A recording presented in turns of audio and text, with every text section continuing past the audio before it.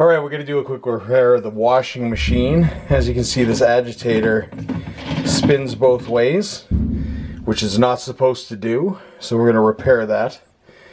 That really needs cleaned. We'll take that off.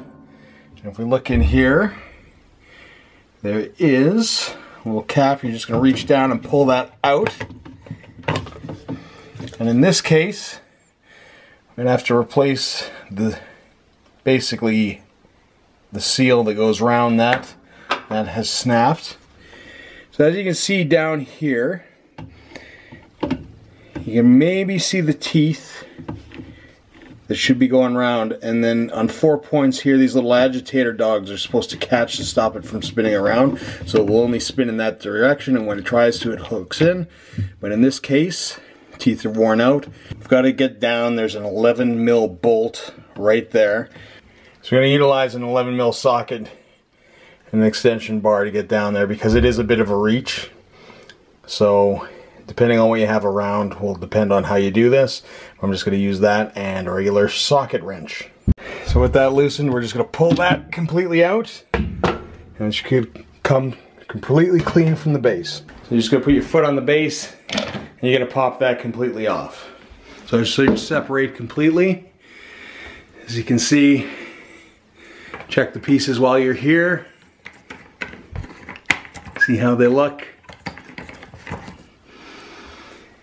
And anything that needs replaced, replace it.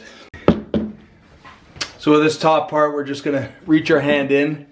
We're gonna flip it upside down and take the contents out. So the agitator dog is completely worn out. We're just gonna slide this piece off.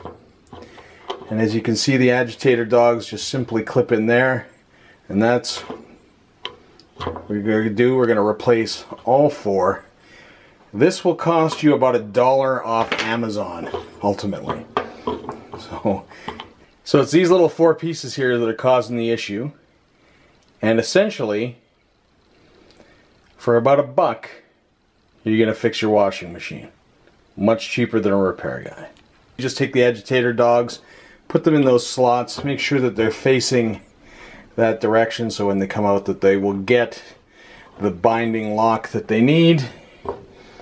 So you got to place all 4 in there. You can't just flip them upside down. That will not work well. It's there, and you'll notice that these little inside grooves fit into the grooves on top. Just slides down, and there you go. All reassembled. Perfect. So we're basically going to take this and put this in here.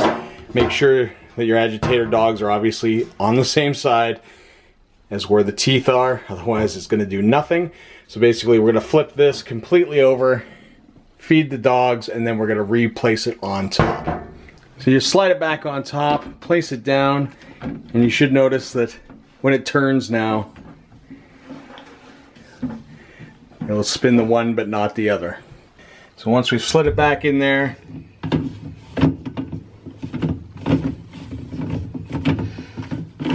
you'll notice the whole unit will not spin. It locks in there, which is good. So it's just a matter of tightening down the bolt now. I have to use 2 hands here or it's going to spin a bit. So we're just going to put a new seal on the top here. As you can see, the other one was worn out, broken. It's quick, very, very quick. And that essentially slides back in the top.